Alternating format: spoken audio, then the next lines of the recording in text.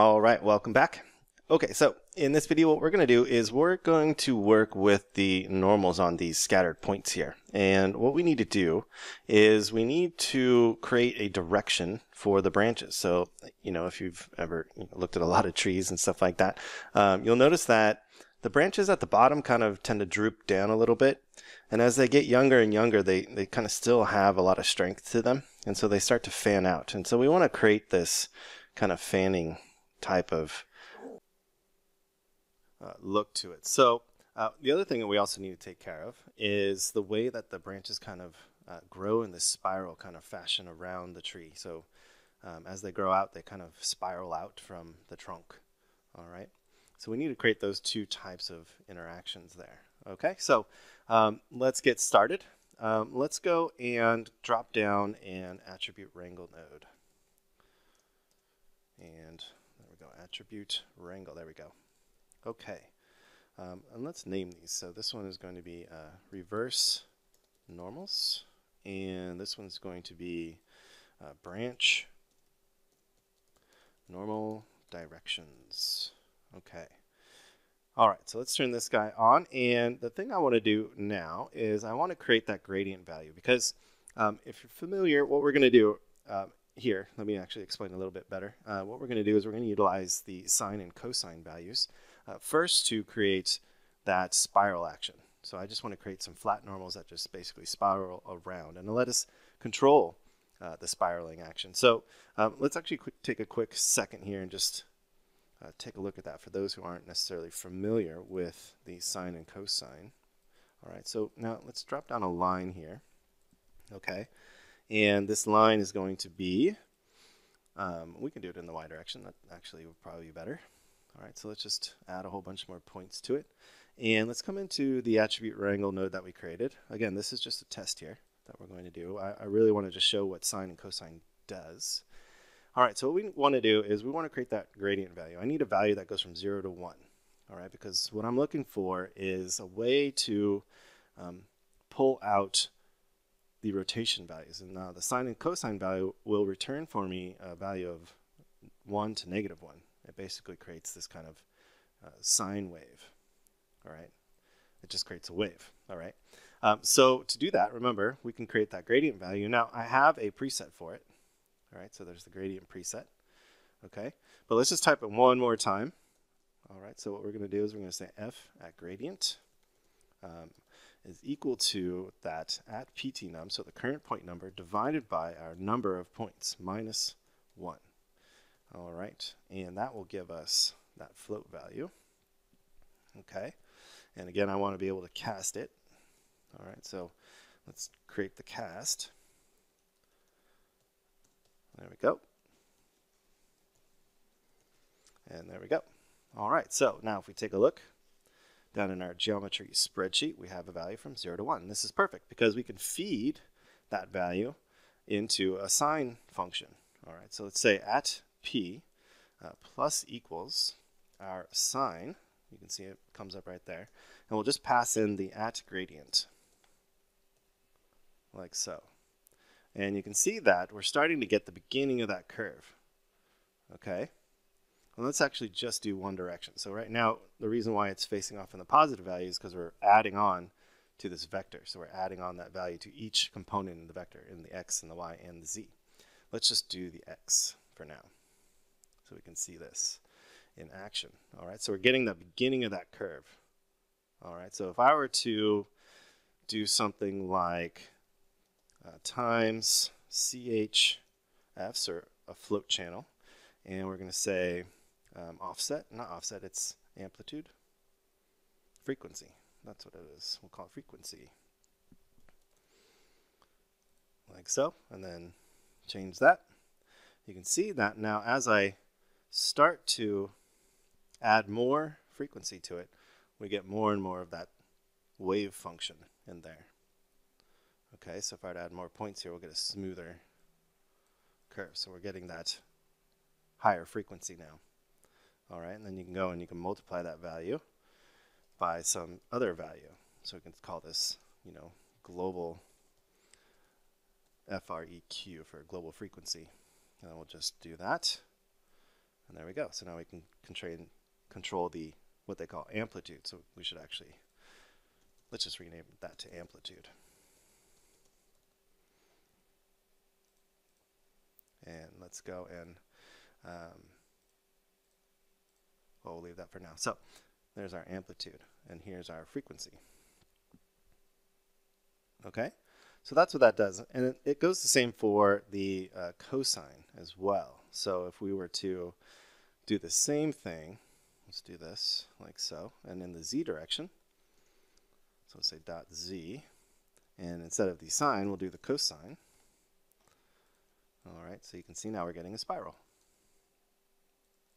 Okay, so that's how you would create a spring. So now we can actually just control the length of this. Now we have a spring. Okay, so that's the basics behind the sine and cosine. So what we're going to do is we're going to take a look at how we apply that then to normals. All right, we went and adjusted the x and the z positions of the points on that last line in that test. All right, so what we can do is we can actually apply the same theory or concept to the normals as well. So what I'm going to do is I'm going to drop in my gradient. All right, that way I don't have to type it again. That's why those things are really useful. All right, and what I want to do now is I want to just adjust the normals in this case. So what I'm going to do is I'm going to create a float value, and this is going to be called our x-pos, and our x-pos is going to be equal to the sine of our gradient. Let's just start there. All right, and then our float z-pos is going to be equal to the cosine of our gradient. Like that. Very cool. Okay, so with that done, what we can do is then just pass that into the normal. Okay, so let's go and just set our at n.x to equal the x-pos. All right, so instead of the at p, or the position of the point, we're just affecting the normal now. And now we're going to say at n.z is equal to our z-pos. There we go. Let's take a look. And now you can see that we're starting to get a little bit of value there. But the crazy thing is that we don't have an ordered set of points. So let's take a look at our point numbers. You can see that our points aren't ordered, which is why we're getting this weird effect. We want it actually to spiral from the bottom to the top. And right now it's kind of random, which might actually be what you want. Let's go first before we go and fix that, or at least I'll show you how to fix that. Let's create a float, and we'll call this float the rotation amount. And we're going to equal that to a float channel. And we'll call that the rotation amount. All right. So then what we'll do is we'll multiply that by the rotation amount. We'll just copy that and do the same for the z, so we get the same effect on the other end. And we'll create that parameter. And now if we take a look here, and you can see that we're spiraling around. Now that might be, perfectly valid solution to what you're looking for.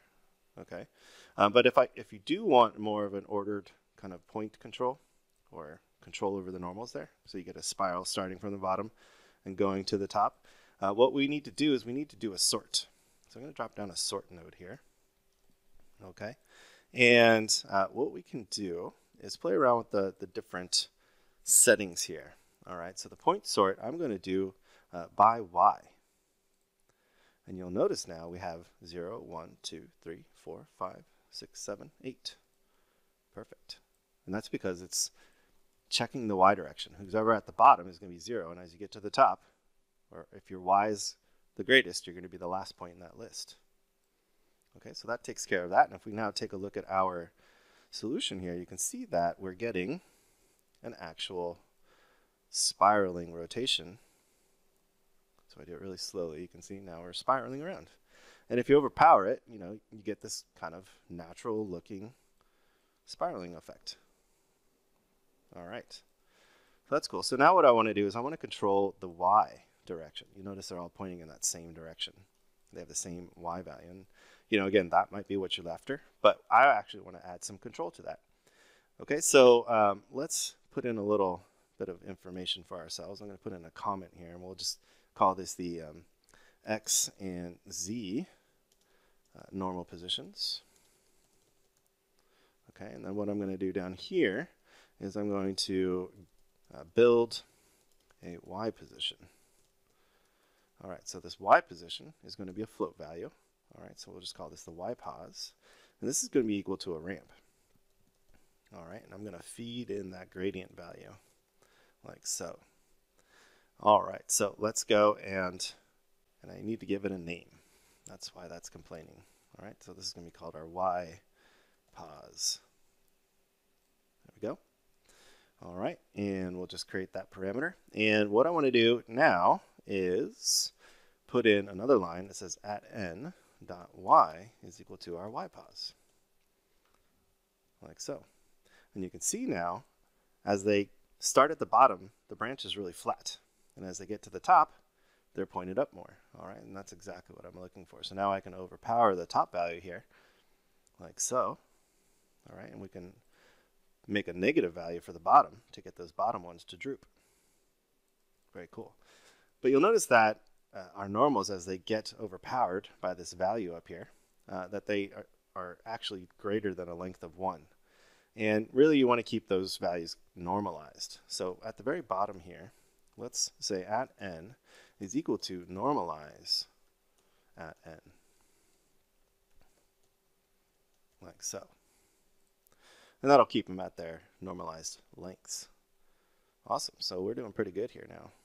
So now we've got the directions for all these, and if we were to go and place a line on these, so let's just create another line. This will become our branch line,